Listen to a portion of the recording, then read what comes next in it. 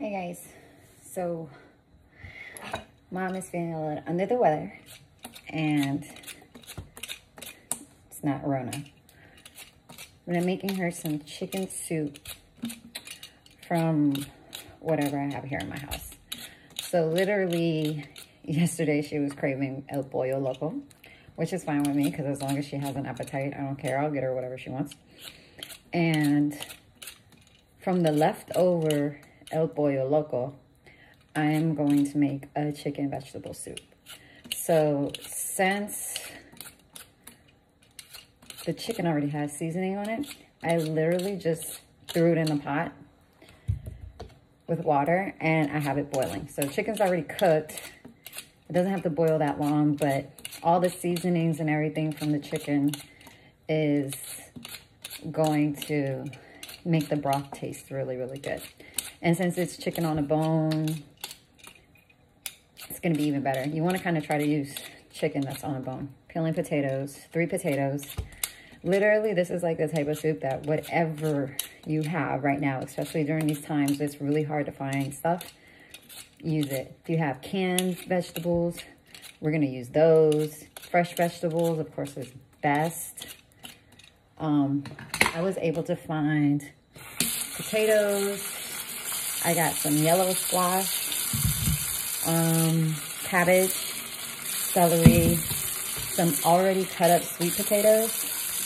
What else do we have? And a little bit of broccoli. You can throw it in there. All right, so chopping up all my veggies.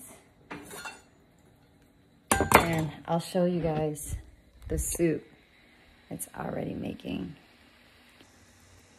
So that is my chicken broth, okay? Remember, the chicken was already cooked, so you really don't have to add anything to the water. Just put the pieces to boil, and they're already coming off the bone. I had 2 chicken breasts. Oh, my lens is sorry. 2 chicken breasts and like 4 legs for my broth.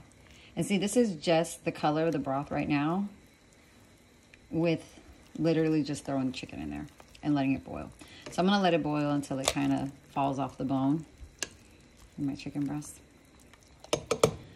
And let that boil while I'm prepping my vegetables.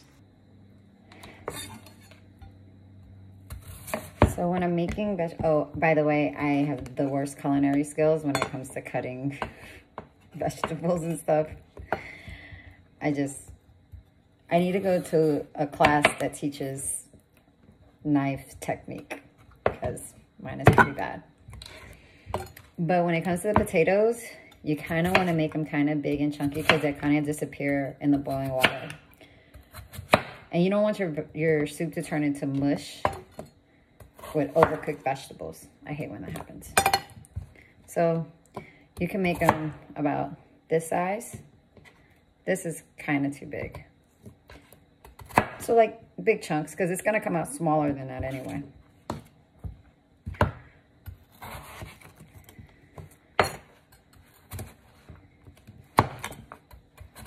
cut up my 3 potatoes. Also, I didn't even put any salt, seasonings, or anything in the water because if you ever had a Pollo Loco, you know that that chicken is seasoned. You don't need to do nothing to it. These are those knives where the food sticks to the side of them, and they're good knives, but sheesh. Also, in my broth, I'm gonna add some dry cilantro adobo mix, only because I want that cilantro taste. I also had some pico de gallo inside of my refrigerator. I'm gonna use that. Throw it in there, spice it up. And I have a can of Rotel stewed tomatoes.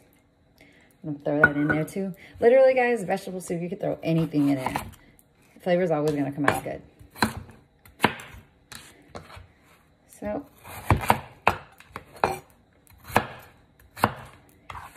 my potatoes.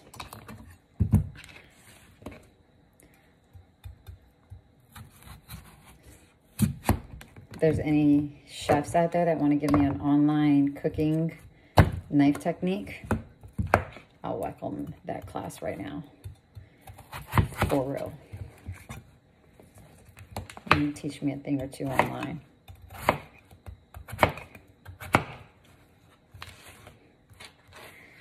Okay. The sweet potatoes that I found at Whole Foods are already cut up, and they're kind of cut up small. So I'm going to wait a little while. I'm not going to throw them in when I throw in my potatoes, but I'm going to throw them in a little bit after because I don't want to overcook them. All right, so potatoes. I'm going to chop up celery. Yellow squash is really good to add into soup. Also plantains, because Spanish girl. Plantains are amazing to add into soup. It kind of gives you like a tortilla soup feel.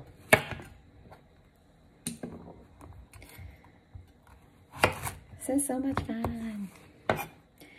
Usually my videos are a little bit more professionally made, but I'm not setting up no tripod. And the way my kitchen is angled, it's kind of hard to get y'all a good shot. So I hope you don't mind this. That's the best I can do. All right, I'm gonna chop up all my veggies and I'll come back and show you everything I'm putting in the pot. Okay guys, so I kind of skipped ahead of you, but I added my vegetables in. There's potatoes, sweet potatoes, celery, broccoli, all in the soup. I'm about to take the chicken out and take it off the bone so that you don't have big chunks of chicken in it. First, I did the potatoes, and then about 20 minutes after that, I did the sweet potatoes because they were already cut up, and I added the celery and the broccoli all at the same time. I'm about to add my yellow zucchini, or yellow squash, sorry. And then the last thing I'm gonna add is the cabbage. So I'm gonna let this boil for a little bit and I'll be back. All right, guys, final step. I put the cabbage in. That's the very last thing you wanna do. I already took some of the chicken off of the bone. I have a few pieces that I threw in last minute that I'm gonna go ahead and let those just sit in there and simmer. But I literally put the cabbage in a minute ago and you see it's already tender and soft. That's why you wanna wait till the very end to add the cabbage. But all my other vegetables are already cooked and ready, and this soup is gonna be done literally in 5 more minutes. All right, guys, I'm super excited because I found some corn. I know. Quarantine soup, man. You got to get what you can get. This was the last minute breast that I put in, so I still got to take that one off the bone, but all the other pieces of chicken I took off the bone already. And there's our potatoes, yellow squash, sweet potato, broccoli, celery, cabbage is already done. And the corn is just warming up in there also, but there you go. It's a pot of chicken veggie soup for you. Hope you enjoy it.